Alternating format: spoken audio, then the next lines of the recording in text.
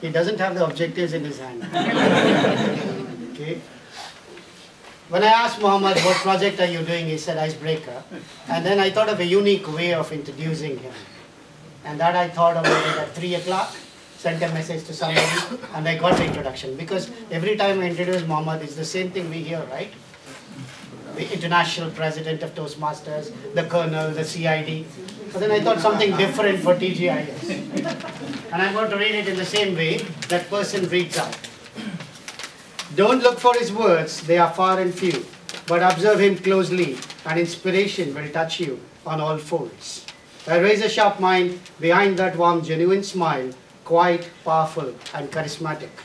He walked the untread path and paved a way for the rest, lighting a million hearts, a trailblazer in his own right, Colonel Mohammad Murad, the man, the mountain. Can you guess who this is? Royston Fernandez.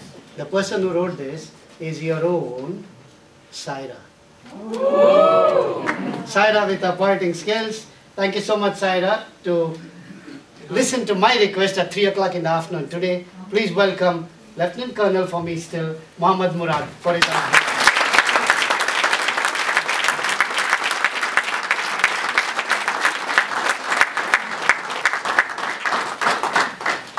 And thank you, Saira. I don't know whether she's here or not. She's not here. So convey my thanks to her because she is a special person for me, actually. She was one of the people that was along the journey from the time that Dubai Toastmasters was there. And then she came up into the ranks of TGIS.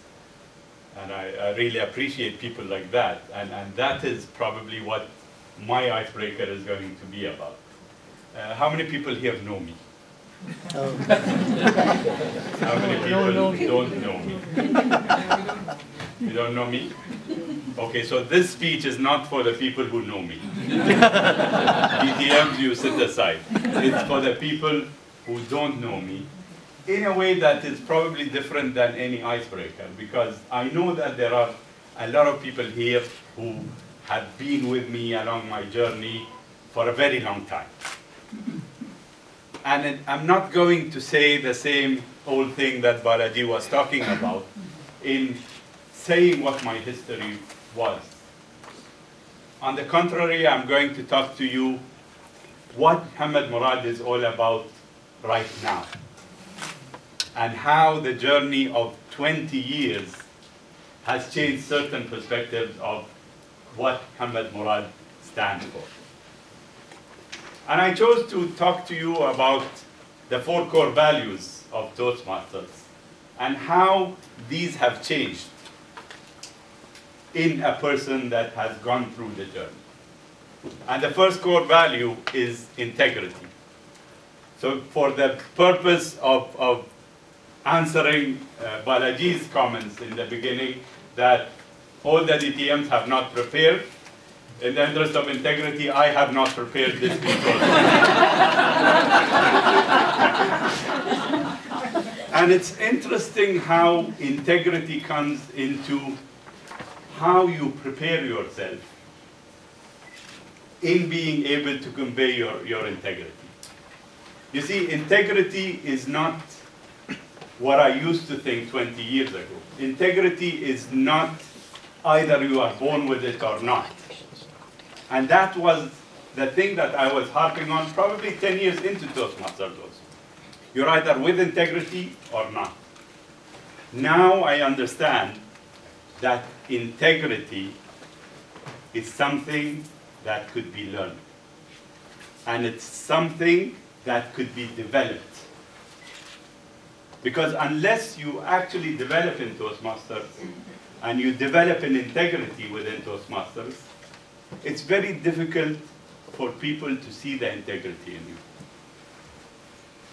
And it's a different mindset of how we perceive our own characteristics.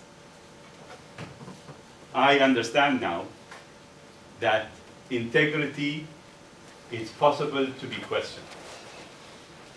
You ask Balaji, you ask the other DTMs, they say, do not question integrity of those people who have been there for a very long time, and we have seen them.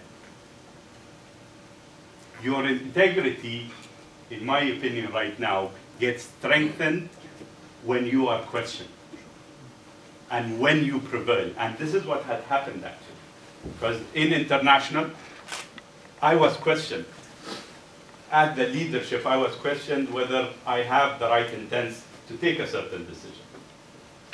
But yet, when you prevail and you make sure that you have taken the right path by the consent of the people who have questioned you, that is when you will see that you have a changed leader. Integrity, respect. Second value. And respect is not for you to respect people. Respect is for you to earn the other's respect.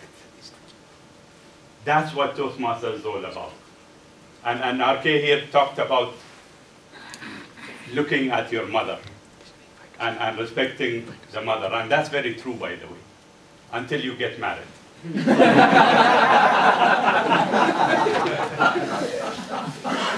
Because right now, 20 years into Toastmasters, I'm still married to the same lady. And it's interesting how this lady has gone to respect me more, although she hates what Toastmasters is all about. And it's all the way across within the club, within the areas, within the district, even the whole world. It's how people respect you is what will make a difference. Integrity, respect, service. And service, you know that it's not prepared, so I go back to RK's example of the pan wala. And that is in India, because here pan is not allowed, right? Or we think it's not allowed.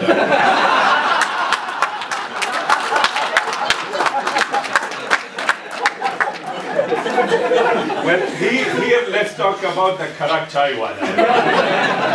And it's amazing how these chai walas come to you and call you with your own name. They become personal to you, and this is what service is all about. You need to be person to person in order to convey service. And that's what the officers in the clubs and the districts do. Service. And the last one is excellence. And what a great organization for me, and I'm sure for all of you, to understand that excellence does not come until all the other three values are fulfilled. All the three values are fulfilled. And amazingly, excellence is something that I have come to understand is not about processes. It's not about programs. It's about having yourself with a mindset of excellence in order to be someone that is called a Toastmaster. And that is what I stand for right now. Thank you so much.